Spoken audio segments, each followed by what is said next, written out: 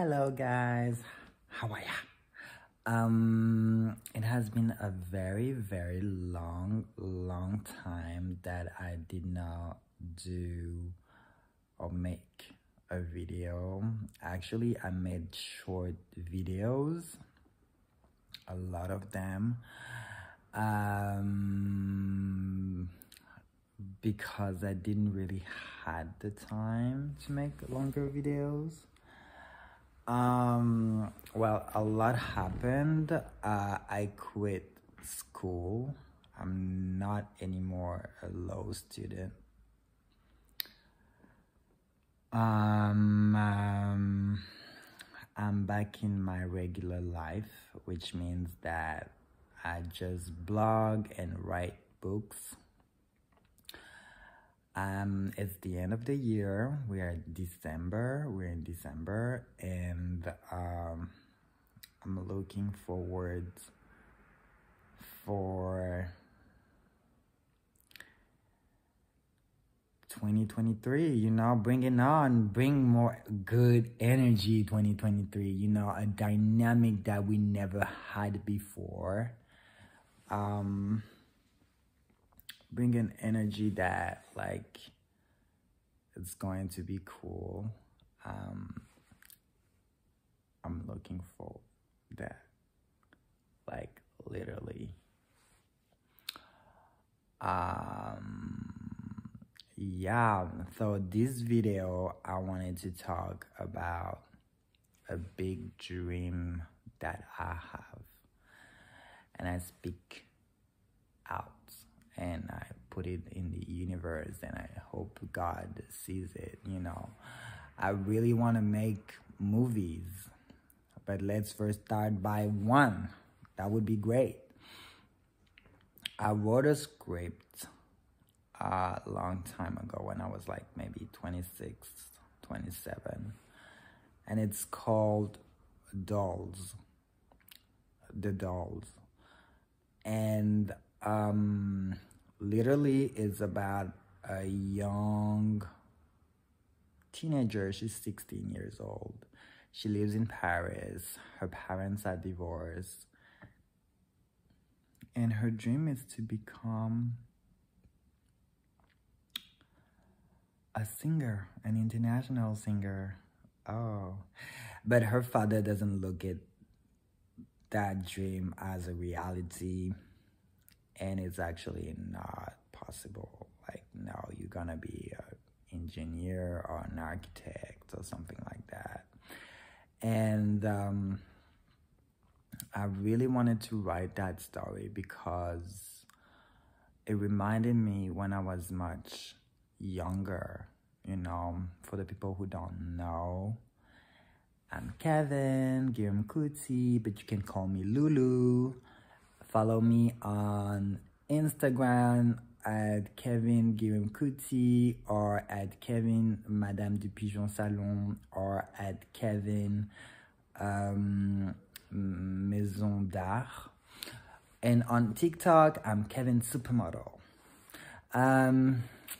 So yeah, when I was much younger, I wanted to become somehow in the midst of my life. I wanted to work in publicity. That was my dream. That was my first dream. I was like, I need to work in publicity.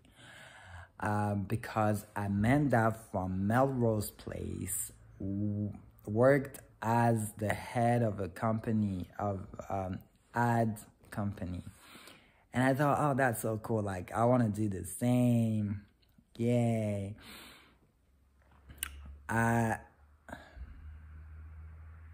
Really? Yeah, that was my dream. That was my dream, and I wanted to do that. And but I don't know if your life is written and this is what you're supposed to be doing and what. But I did not do that. This is not what I did, because that was not when it comes to my family, a possibility.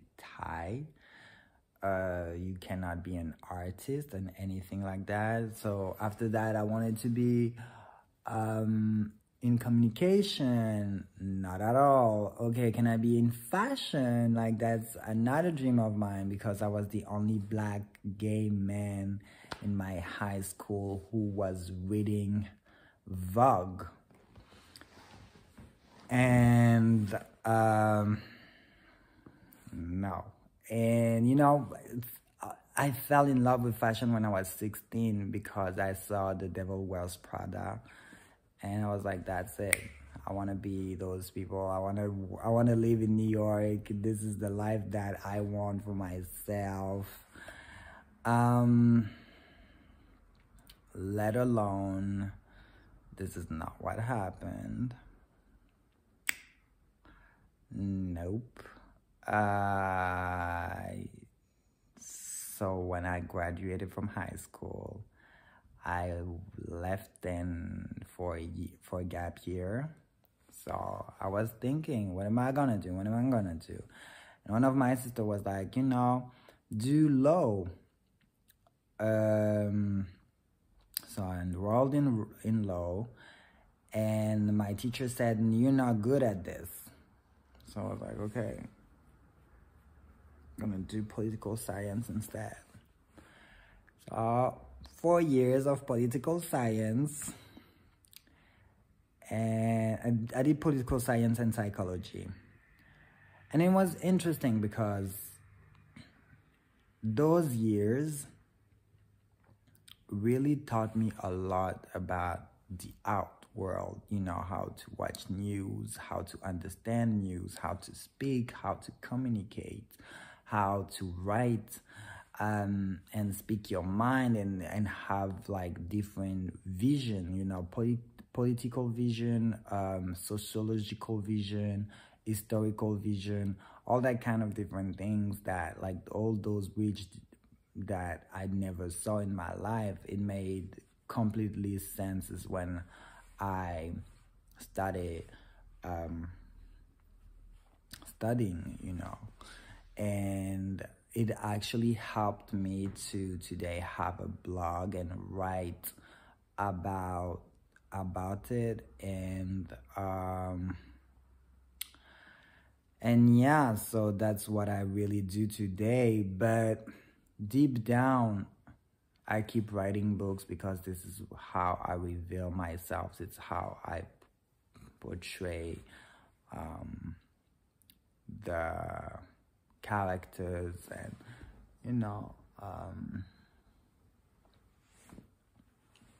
how I want to just express myself and describe the world, and describe what we live in, and describe the society that we live in.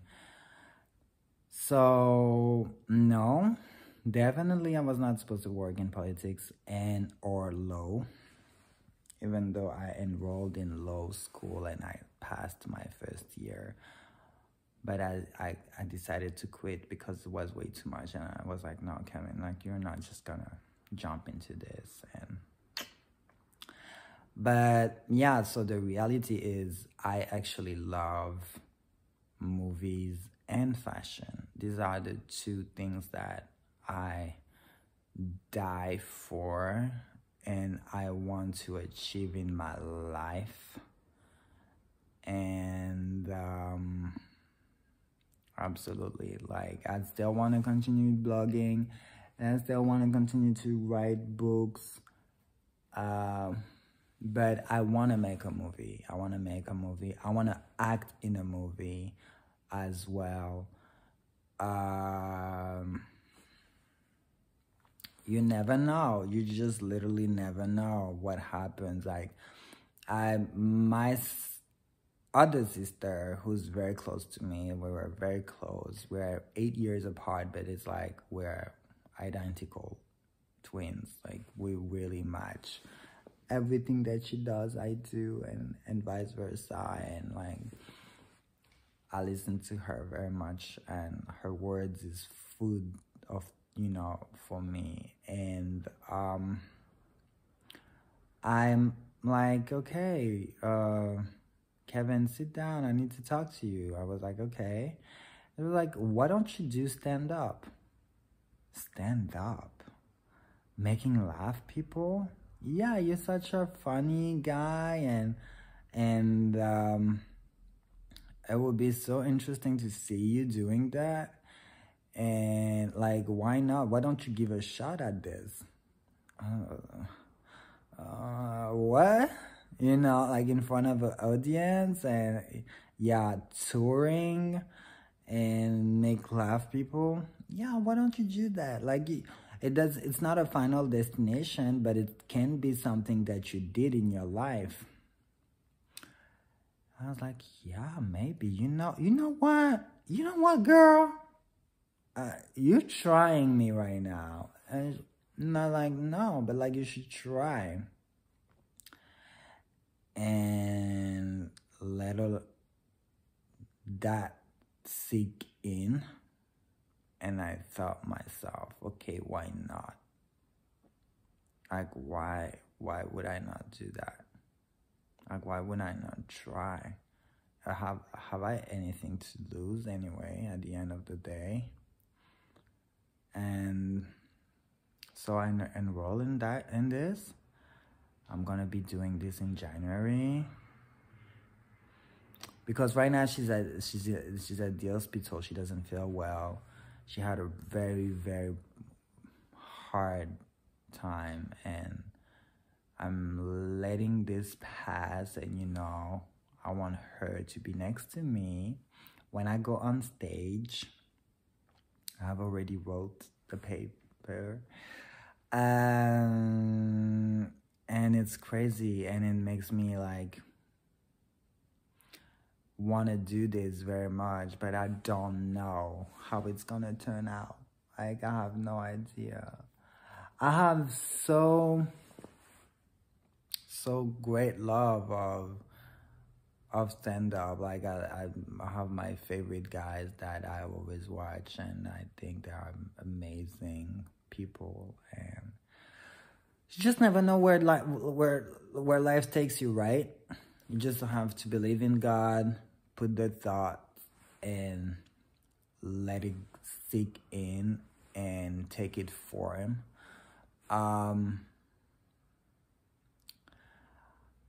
I changed the way I looked at life. You know, I've just celebrated 2 days ago my 1 year sober. I do not drink anymore.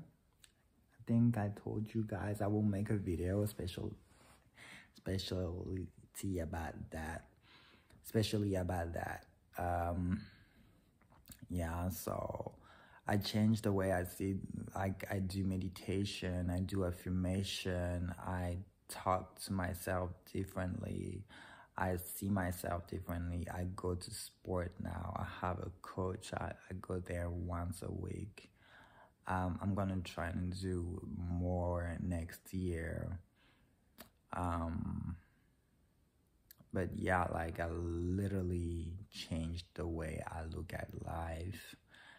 And I know it's just the beginning. You know, one of my cousins, Jean-Jacques, told me, you know what, this is the beginning of your spiritual journey.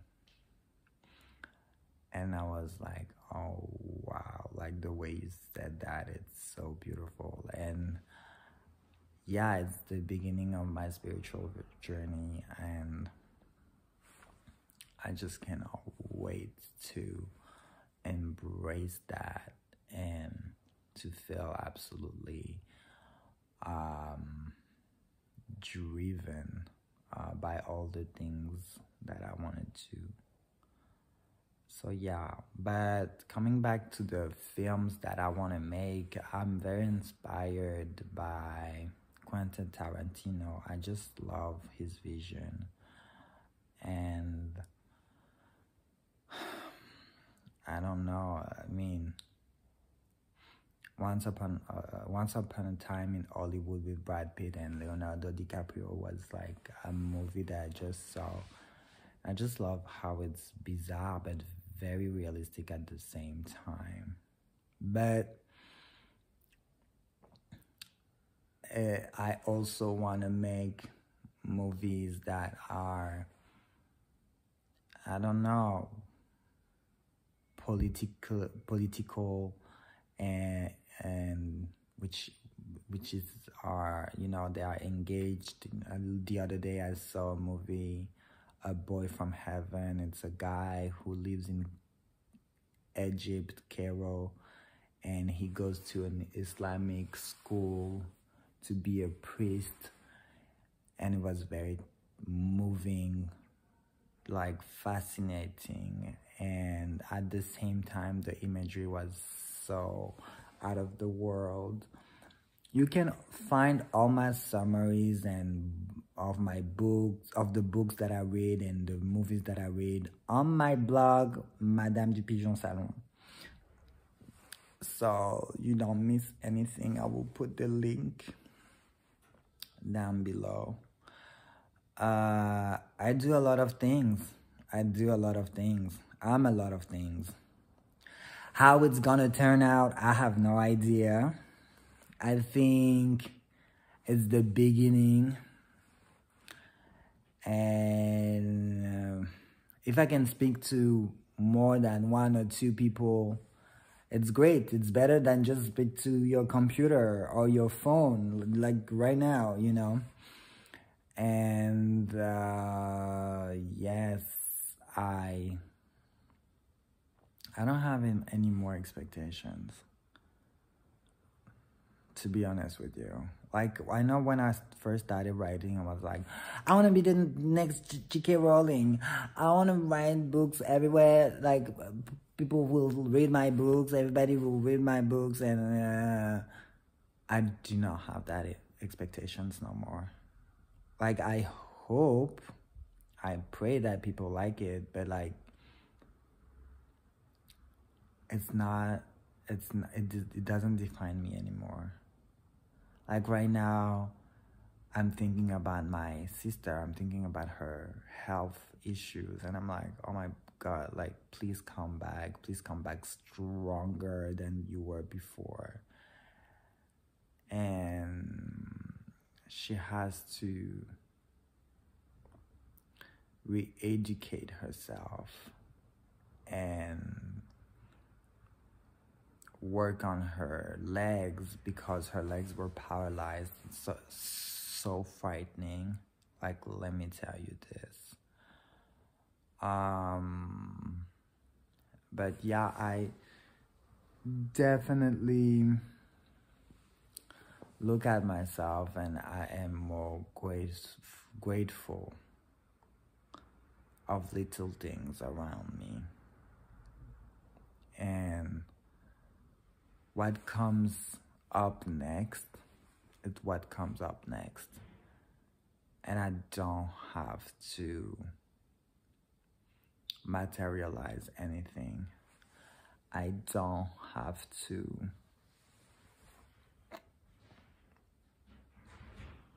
think too much. But voila, I wanted to talk to you, and I see you very soon. Thank you so much to come on my page. It's Kevin Loulou, and subscribe, share, like. The number you have dialed doesn't give a fuck.